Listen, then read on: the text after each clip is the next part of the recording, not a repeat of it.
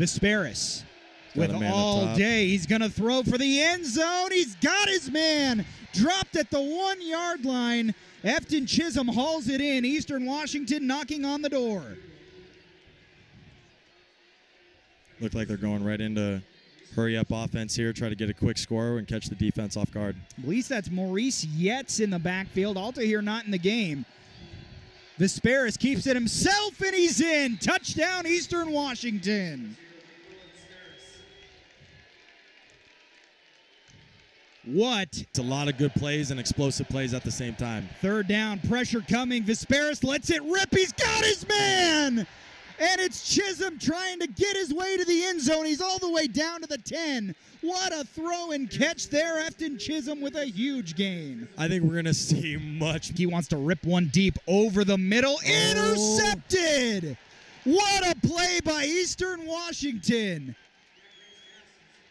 If you wanted an exciting game, you got one on right now. We just had a failed. I just saw Efton Chism. I forgot he holds field goals. And it will be McKee to line up and boot this one. So this would be a season long for Soren McKee if he's able to hit this one through. Low snap handled by Chism. Kick is on the way. Plenty long enough and good. Soren McKee with a... I can come play, and I can play at a very high level of football. Austin York, the fullback, in to block. Taylor floats it over the top. Well executed. And a touchdown, Eastern Washington. Well-designed play call right there to the tight end. Absolutely. Goes to J.P. Murphy, the tight end, who makes the catch for the touchdown. Took a lot of time off the clock. 8 minutes remaining, but Eastern Washington has brought it back to a two-possession game.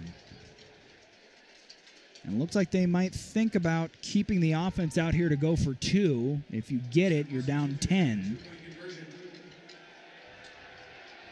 If you don't, it's still a two-possession game. You still need multiple touchdowns anyways. So two-point conversion here.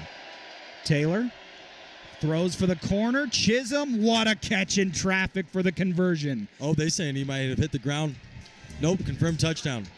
What play on the schedule. Yeah, as an Eastern fan, that is tough to see number 0 going down like that. That is one of the best parts of your offense, is having him being able to control the game. So hoping he's able to come back next week healthy and really still being able to put something else forward for this Eastern team. This one's booted deep. Mike Wortham's going to give it a try to run it out, and why not? And this is why you do it. Mike Wortham over the 50, over the 30, might take his first kick return touchdown in his career back. What a play, Mike Wortham. Don't turn it off just yet. You know, I mean, just right when they needed it, number 6 dials his number up and goes the length of the drive here.